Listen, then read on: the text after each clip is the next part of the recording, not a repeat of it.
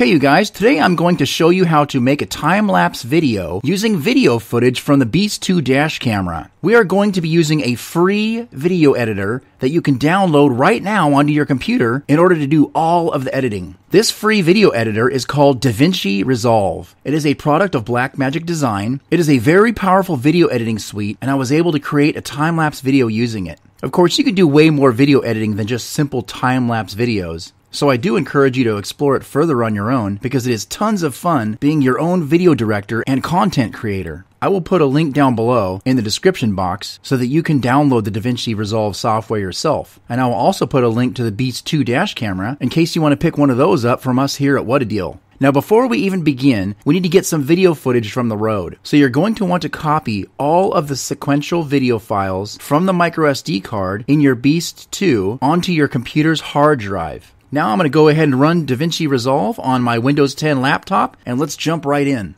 Alright, the first thing we're going to do when DaVinci Resolve opens is we're going to start a new project. So left click on New Project. I'm going to call this Beast 2 Time Lapse, just like that.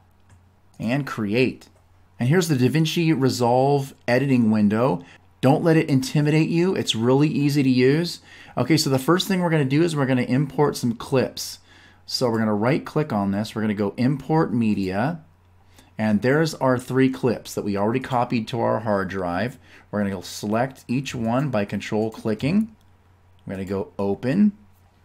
Now it's going to get a warning and it says the clips have a different frame rate than the current project settings. Just click Change. All that means is that the timeline settings in here were different than the clip settings. So we just want to normalize those. So just click Change. Okay, now once the clips are into the project window here, we're going to left click and we're going to drag on each one of these down to the timeline. And you can see right here, you see how it snaps right there. Okay, so we've got this is the video up here and this is the audio track for that one clip. Now you'll notice something called Timeline 1 which was created. Just ignore that. When you want to get into this program, go ahead.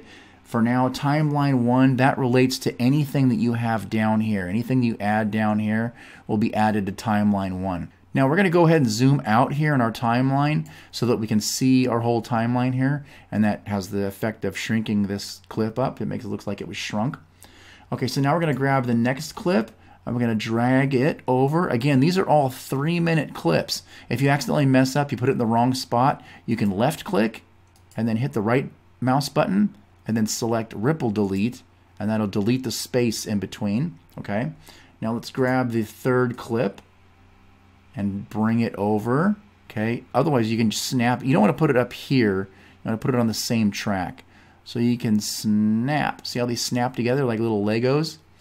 Okay, now the first thing I'm noticing here is that my clips are in the wrong order. I don't know how I did that, but that's okay. I'm going to show you how to fix that. So this looks like the middle clip right here, and this one looks like the end clip, and this one looks like the beginning clip. So what we need to do is we need to move these 2 clips on the other side. So I just selected those. Just select them by drawing a box around them. We're going to left click and then we're going to just drag this whole enchilada over, and you can just snap it just like that. Okay, again, let's Ripple Delete. Left click, right click, and then left click, Ripple Delete. All right. Now, we've got 3 clips in here. Each of them are 3 minutes long. And over here you can see that it's 9 minutes and 3 seconds long. This one over here, this 1 hour mark, don't worry about that. That's for advanced editing stuff. They start at 1 hour for a specific reason. I'm not going to get into that. For right now, you have to know that the video as it is 9 minutes and 3 seconds long. From the beginning here all the way to here is 9 minutes and 3 seconds. Now, we don't want our clip to be 9 minutes and 3 seconds long because that'll be a very long clip to watch. And also, I also want to splice. I want to cut off some of the beginning and I want to cut off some of the end. So let's go ahead and do that now. So at the very beginning, let's go ahead and zoom up here a little bit so we can have that whole clip right here in our window. Okay, in the very beginning, I want the clip to start right about when she reaches the bridge. So let's scrub. This is called scrubbing. Let's scrub up here and right about here, right as the light turns green, right there. That's where I want it to start. So I want to cut right here. Now an easy way to do that is to go up to the timeline here and then go down here where it says razor. Okay, so you can razor it by selecting that. You can also use Control B, but watch what happens when I select razor. Boom. You see how it put a little slice right there? It actually cut that clip. So let's go ahead and select this part that we don't want, and let's go ahead and right click on that and just go cut. Boom.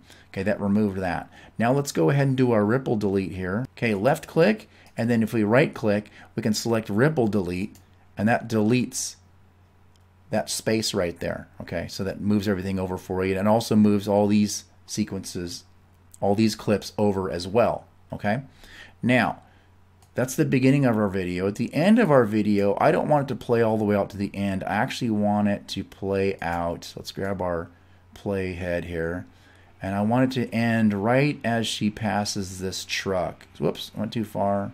Let me back up. You can hit reverse play. Boom, right there. So right as she passes this truck, boom, that's right about where I want my clip to stop. So again, the playhead marker is right where I want the clip to end. So let's just hit Control B. Boom. And see how that snips it right there, just like a little pair of scissors. Okay, and then we're going to select this part of it, and I'm just going to hit the delete key on my keyboard. Delete. Okay, and that deletes that piece right there. Now the next thing that we have to do, we're almost done here. We're almost done. The next thing we have to do is we haven't speeded these up yet. So if we play this video from the beginning until the end, it's going to be 5 minutes and 15 seconds long and some change. So, but again, we don't want to have a 5-minute long clip. We want to have a clip that lasts, say, for example, 20 seconds. Let's just use that. It's a nice even number. So how do we figure out how much to shrink each one of these clips? It's easy. First of all, we have to figure out how many seconds this is. How many seconds is it? Well, it's 5 minutes and 15 seconds. So how many seconds are in 5 minutes? Let's open our calculator. Calculator. Okay, in 5 minutes, there are 60 seconds in each minute. So there's 300 seconds in 5 minutes. Okay, 300 seconds in 5 minutes, and then we have to add the 15 also. So 300 plus 15, and that gives us 315 seconds. This clip is 315 seconds long. However, we want this clip to play out in 20 seconds. So all we have to do is divide 315 by 20. And that gives us 15.75. Now, without explaining why here, I'm just going to tell you that what we need to do is we need to increase the speed of each one of our clips by 1,575%. Okay, just take the decimal away. 1,575%. Remember that number. Okay, so let's go ahead and grab one of our clips here. Let's just start with the middle clip. So we're going to left click to select it, and then we're going to right click. Now up here, there's something called change clip speed. That's what we want. So we're going to left click on change clip speed, and then up in the speed, now you can do one of two ways. You can left click and then drag back and forth like this. I'm dragging back and forth with my mouse. Or you can just click in there and you can type it in. So let's just type it in. It was 1575, right? Yeah, 1,575%, okay? So let's go back up to change clip speed, 1,575%. Okay, and then I'm going to go ahead and click change. Now you see what that did? Do you see how it went and it sucked it up right there? It took that clip right there and it made it, it shrunk it. So now it's going to play really fast. It's going to play really fast because it's really short, okay? Now let's go ahead and do that same thing on the first one. It doesn't really matter which order we do these in. We're just going to do these one at a time. Let's grab the first one. Right click, change clip speed, and again up here in speed we're going to go 1575 and then click change. Let's just click change, and there it is. Now it shrunk it up. Now we're going to manually ripple the sequence. So we left click and then right click and then select ripple delete. Boom, and it goes just like that. Now let me tell you something. I found out through working with this program for a minute, I found out that we can't do we can't do it the same way with this last clip. For some reason, when I cut off the end over here, if you try to go in here, let me just show you real quick what happens. If I go change clip speed, and I go 1575, and I go change, watch really carefully what happens, okay? Let's zoom up on it. I'm going to undo what I did there because I'm telling you it's not going to work. Everything's fine, but then when you get all the way to the end, see that Penske truck? Watch, we pass it right there. Now wait a minute, we wanted this thing cut right here. But for some reason, when you go in here and you go right click and you go change clip speed that way, that's what it does. So we're going to do this. Now one thing you could do is you could snip it right there, but we're going to do this last clip a different way, okay? So let's go ahead and edit. Let's undo. Okay, we undid that that change speed thing. I'm going to show you a different way that you can change the speed on a clip. Again, we want to change it by 1575%. Here's the other way, and this is what you have to do with your last clip and any other clips that it does this to. Right click and then open the retime controls. Okay, left click on that and watch what happens. You see how it puts a little speed change up here? It gives you a speed change. Right here we're showing 100% because we haven't changed the speed at all. And what you have to do is you have to go over to the edge over here, of the clip, and you see how it's brackets? We don't want brackets. You need to move up until it turns to that thingy, until it turns to the double-headed arrow. Double-headed arrow, now we left click and we drag this thing. Now watch the percent. See how the percent change goes up? It's up to almost 200%. It's up to 300%. Can't see anymore, so we're going to zoom up. Okay. Now we're going to go up here. We're going to just adjust a little bit more. You see where it says 16 or 1575, and we can't get it exact. That's okay. 1572, it's fine. That's way close enough. No one is ever going to notice that difference, that discrepancy. Okay, so now let's go ahead and, well, first let's go ahead and close. Let's go ahead and close this speed change box right here. So we're going to right click on this, and then we're going to unselect retime controls. Okay, that just makes it disappear. That way it's just out of the way. Okay, now we've got a big old gap right here, so we're going to left click in the blank area, right click, and then ripple delete, and that sucks it all up together. And there we go. Now look what we've got here. Let's zoom up. We've got our video sequence, and look at the time. Well, we did that perfectly. Look at how much, can you guys spot it before I point it out? Look at how much time. Here's our playhead marker. It's the very end of our video. This is our sped up video sequence, and it's at exactly 20 seconds, exactly the way we wanted it. Perfect, absolutely perfect, okay? So that's how you do that. So if you had a bunch of clips, if you had like 15 of these clips you'd have to do, just right click on each one in the center and go change clip speed and put in the percent on each one. And then the very end one you have to actually manually drag to speed it up, okay? So now we've got our clip, it's 20 seconds, it's almost ready to render. However, let's do one more thing here. Listen to the clip when you play it.